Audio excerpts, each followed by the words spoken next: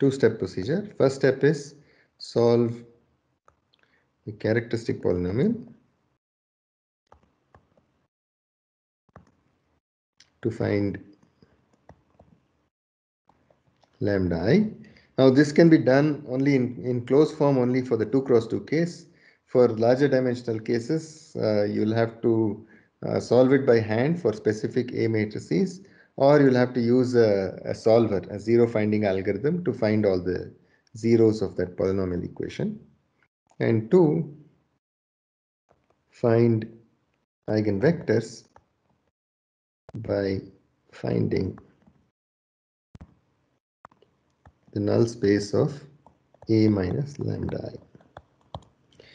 Of course, this is okay for small dimensional systems, but if you have a very large dimensional system, then the errors can accumulate. So this is not the most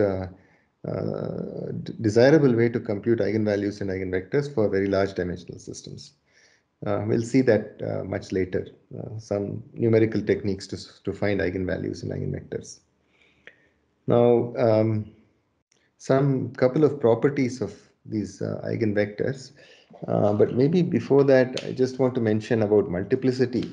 So in this context we consider multiplicity to be simply the number of times it occurs as a zero of this polynomial. But a more thorough way of looking at multiplicity is in terms of the derivatives of a polynomial and whether this particular eigenvalue is a zero of the derivative of the characteristic polynomial. So specifically, a polynomial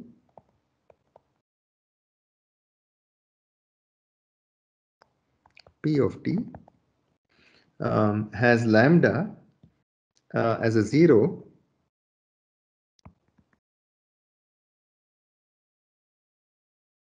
of multiplicity k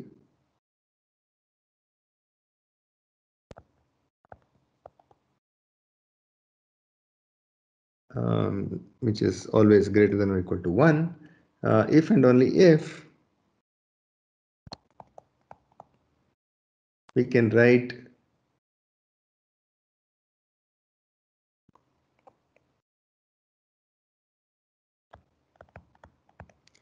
P of t equal to, in this form, P of t to be in the form t minus lambda power k times q of t, where q of t is a polynomial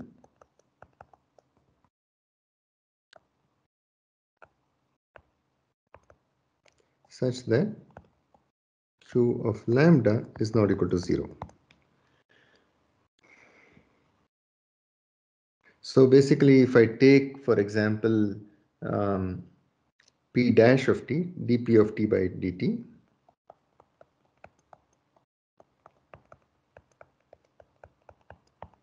this will be equal to k times t minus k power t minus lambda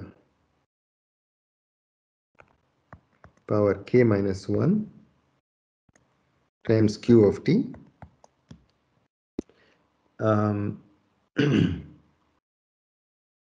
plus t minus lambda power k times q dash of t, right? And so from this representation you can see clearly that p dash of lambda will be equal to 0 if and only if k is strictly more than 1.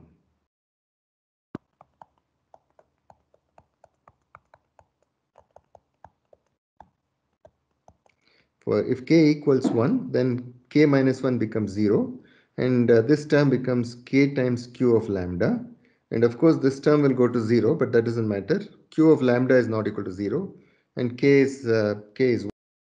So the derivative will be non-zero if k equals 1. So basically for p dash of lambda to be equal to 0, we need that in this representation k should be greater than 1. And similarly, if you take the second derivative,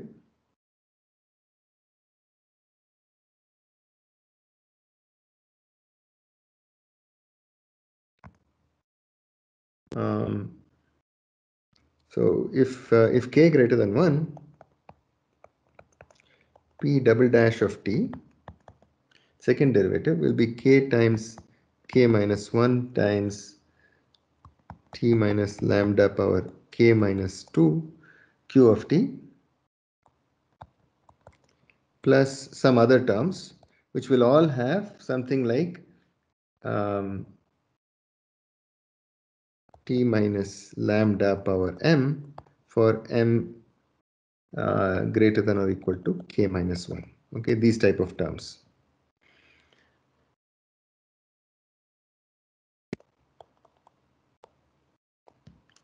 And now once again, if so basically once again you can see that p double dash of lambda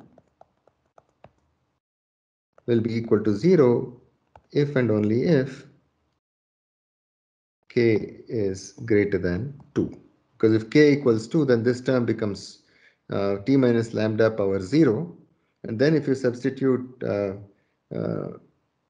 t equals lambda, this will remain equal to 1, and k into k minus 1 is going to be non-zero, and q of lambda is non-zero. So this whole thing will be non-zero, even though these terms are going to 0.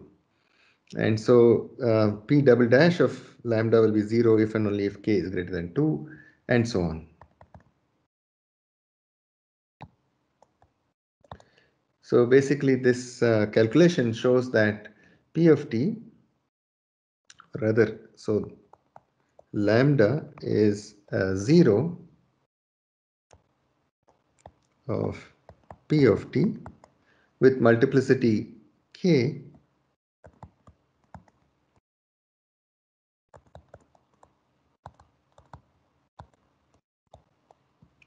if and only if p of lambda equals p dash of lambda equals etc. up to p k minus 1th derivative of lambda equals 0 and pk of lambda is not equal to 0.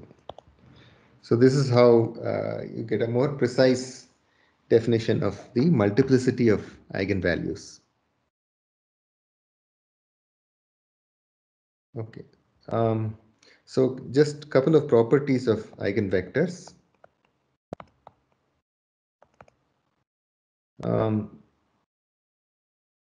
the first property is that if lambda 1 through lambda n are distinct, that is, no two of them are identical, then there exists a linearly independent set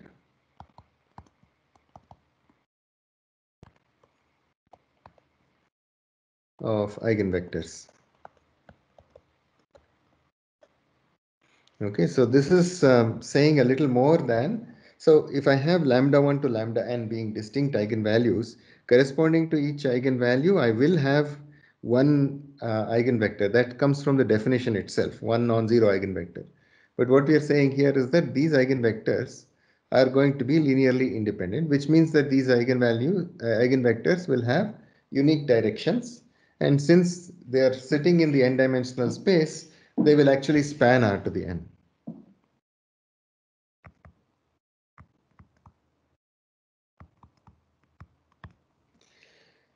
Um, the second property is that if there are repeated eigenvalues,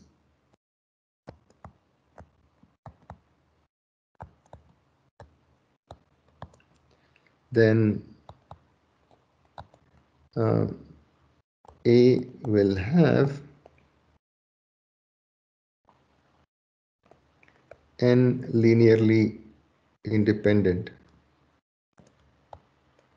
I'm going to use more short forms. Linearly independent eigenvectors, provided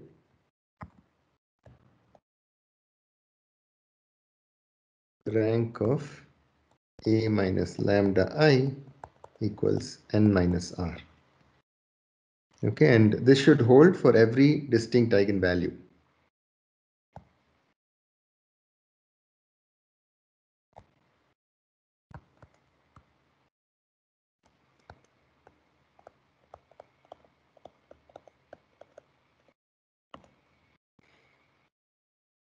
Okay, so this is sort of answering the question we asked at the beginning of the class, that is, when will the matrix A have n linearly independent eigenvectors? One case is when all the eigenvalues are distinct.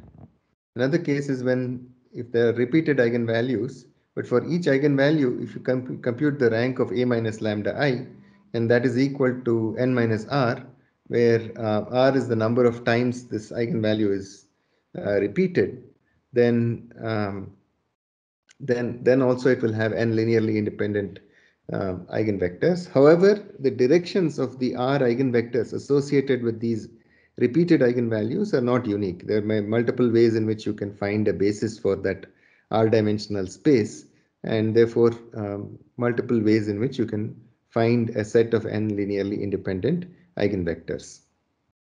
And the third point is that if v1, v2 up to vr are eigenvectors associated with are repeated eigenvalues,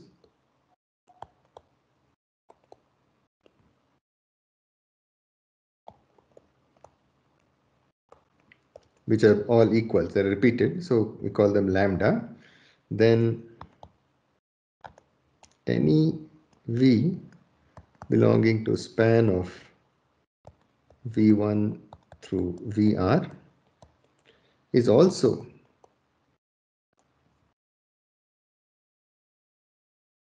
an eigenvector of eigenvector associated with the same eigenvalue.